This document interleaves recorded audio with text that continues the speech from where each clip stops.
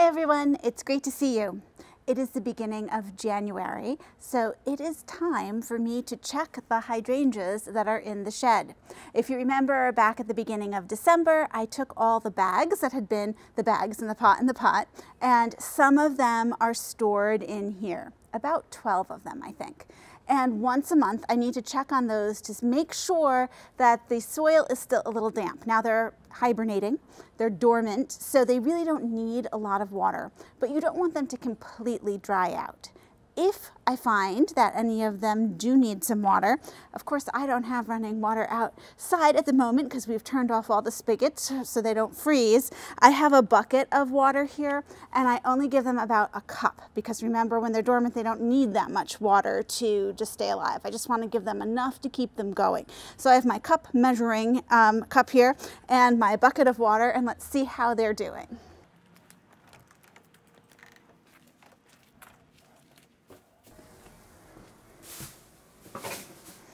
Okay, so here are all of my babies and they look pretty good. They do look very dormant. Notice that there's no leaves. We didn't put any leaves in here.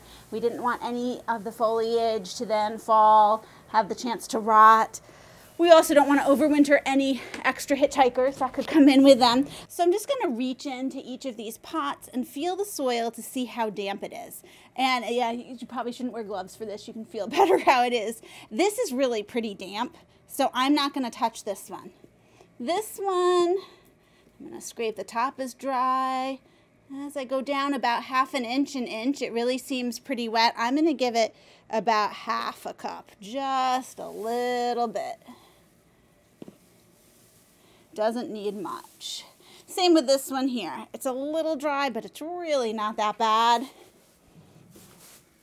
So I'm just going to give it about ½ a cup. Just enough to keep it going. And I'm going to do that for each one. This one feels really damp. This feels very damp. They were pretty moist when I put them in. Not sopping wet, but, you know, maybe ½ a cup here. Just a little bit. Okay.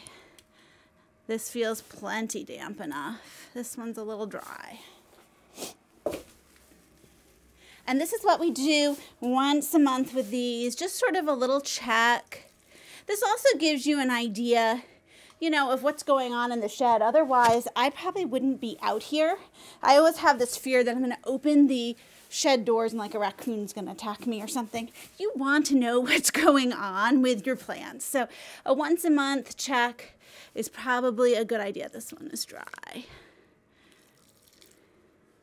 Okay, the others look great. I just want to feel the one over here, make sure. Looks good.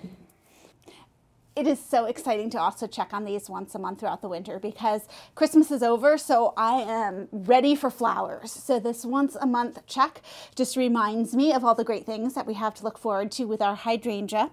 And as I look, I can see all this growth that is here that will spring to life once the warmer temperatures come. This is what we're protecting while they're inside. So I look at these babies and I'm like, oh, these are going to be beautiful flowers next year, beautiful leaves. It's totally worth it to bring them in, do this once a month check because there's so much happy hydrangea potential here. And my little tiny rootings that I did really look like they're going to make it too. I can tell there's still those small green buds there, and that's really happy to see that when you propagate your own hydrangeas, it's a great way to protect them the first winter too. The hydrangea look great in here, and I have remembered that there is one rose that is in a bag that I still need to move in here. So when I moved all the hydrangeas in, at the beginning of December, this rose was still blooming, had lots of leaves, and we really want to wait for it to defoliate before we put it away. So it now has lost its leaves. Let's go check on it and get it stored in the shed. So here is my last bag that is not in the shed yet. This is my double pink knockout rose. And I have waited for it, at least it's not in bloom anymore. It is pretty much dormant. If you find there are a few leaves left on your rose by this point, you know, we're heading into the second week of January, you can cut off those last few leaves. So that's what I'm going to do now.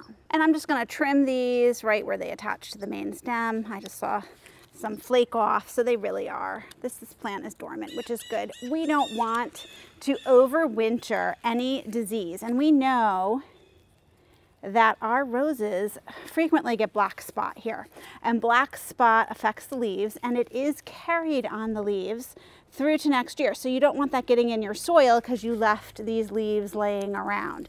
So not only am I going to trim off these last few little pieces, and I'm going to deadhead the rose hips here. I'm going to make sure that I put them in a garbage bag. So you do not want to add this to your compost pile, or, you know, don't recycle these with your leaves because they could have black spot that you don't want to overwinter there. I'm also going to look around the base here. Just like with the hydrangeas, we want to make sure that we're not leaving any of that debris in the bottom that could be harboring any of the black spot. So I clean that out. So now we look like we're pretty well set. There is one more thing that you can do for your roses at this point. Roses, except for a few heirloom roses and a few climbing roses, one of your older varieties. This is one of the new varieties, the knockout rose. They mainly bloom on new wood. This particular kind definitely blooms on new wood. So there are no buds set on here that I would be cutting off when I prune this.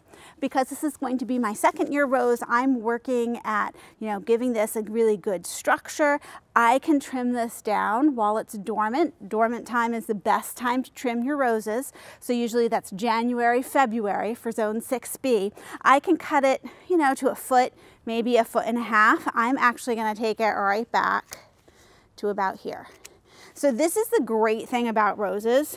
Literally, unlike hydrangea, that you have to be so careful, don't trim them, don't cut off the buds if they grow on old wood. With roses, you are pretty safe trimming them, and they will come back and give you a beautiful flush of flowers. So I just decided to do that now and get it out of the way. So that would be a January or a February job for you. And this looks good.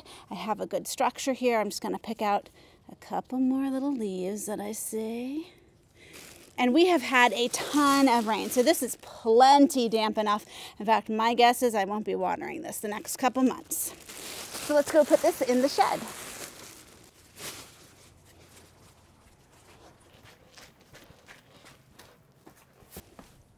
Okay, the rose has been added to the whole collection here, and I will check on them beginning of February now.